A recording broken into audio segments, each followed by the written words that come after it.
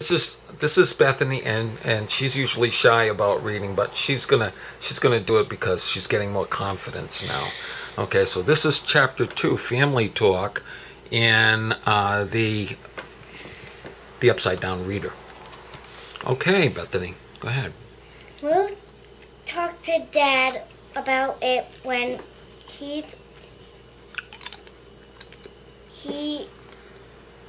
gets home.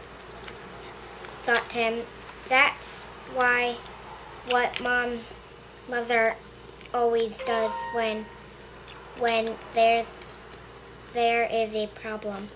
Tim played with the pirate ship and he shot the cannon, but he had to bring the cannonball back himself. How about boring? Good job. He went outside to wait for Dad.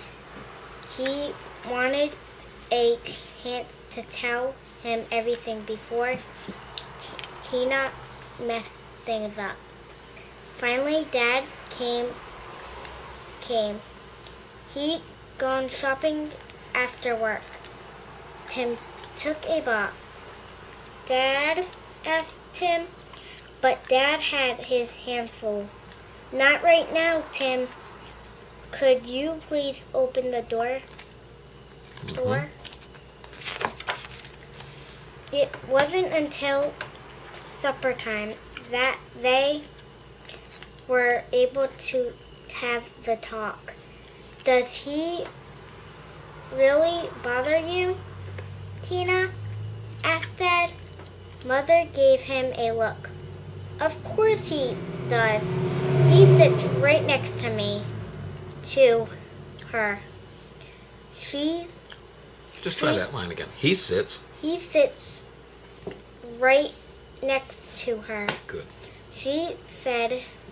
Dad thought for a moment, well, maybe you not right at her side.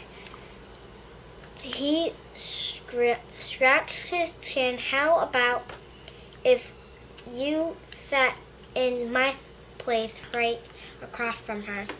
Dad looked at Tim.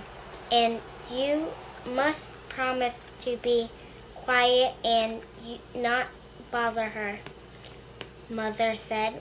We'll give you a paper and crayons. If you're drawing, you won't bother. Try that line again. If you are drawing. If you're drawing, you won't be a bother. Good. Okay, said Tim happily. Tina nodded too. All right, said Mother. Let's try it. Good. Want to keep going? No. No. Okay.